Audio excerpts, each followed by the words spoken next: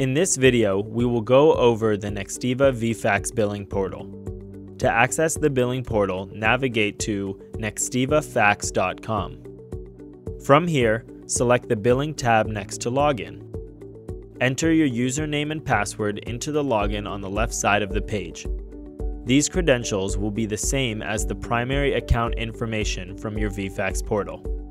Once you are logged in, you will see all of your billing options on the home page. Billing history is where you can look up specific billing statements by date. Account payment is where you can process upcoming payments for your account. This is done automatically based on your billing cycle, but you can pay early if you would like. The Manage Credit Card section is where you can update the credit card information for your account. This is the fastest and easiest way to update your payment information. Fax Management is another way to access the vFAX portal. The Security Information section is where you will update your security PIN, password, and security questions.